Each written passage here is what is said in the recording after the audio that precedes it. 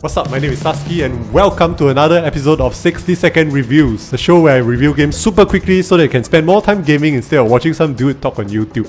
Today I'll be checking out the Franz Kafka Videogame. The Franz Kafka Videogame is a whimsical and surreal puzzle game based on the works of Franz Kafka, one of the greatest novelists of all time. If you haven't read any of his books before, I would recommend starting with The Trial, as it's quite accessible and it's not quite as absurd and far out as his most famous work, which is The Metamorphosis. So, back to the video game. In this game, you play as a man named K, a hypnotherapist who is suddenly offered employment to work in America. He is shipped off to America against his will, and along the way he encounters a host of strange things. The Franz Kafka video game has some of the most well-designed and clever puzzles I've ever seen. They're also quite difficult, as most of them are deliberately unintuitive and non-linear.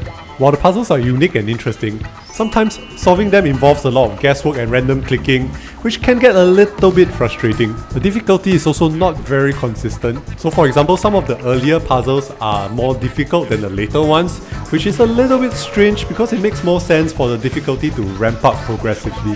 The art in the game is just gorgeous. The absurd nature of Kafka's writing really shines through and it's presented very well. The game is also pretty short, but it's a nice little journey that puzzle fans will really enjoy. The price tag of the game is also really low, so the length of the game is not a deal breaker at all. Alright, if you enjoyed this review, please leave a thumbs up and a subscribe down below, and as always, love yourself and take care. Bye bye.